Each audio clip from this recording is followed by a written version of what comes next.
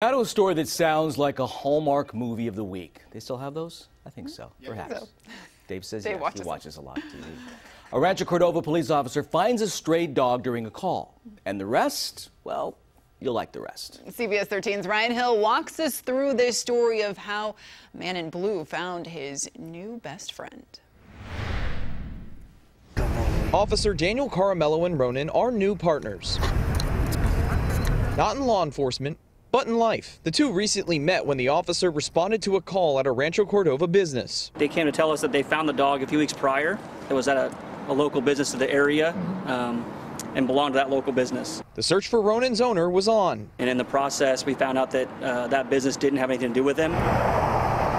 He was taken to a local shelter and scanned for a microchip, but no luck. And then something came over Officer Caramello. I was able and fortunate enough to put an application in and get to adopt Ronin. So why adopt this good boy?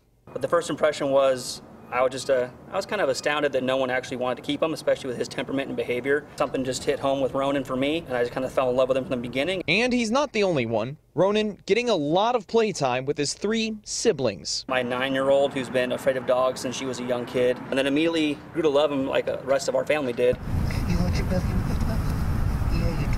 Officer Caramello, protecting and serving even our 4-legged friends. I love coming home to see him every day. He greets me at the door. He's just a great companion. Love that story. I believe in love at first sight for both humans and for animals. Yeah. I went to get dog food once, just planning to get dog food.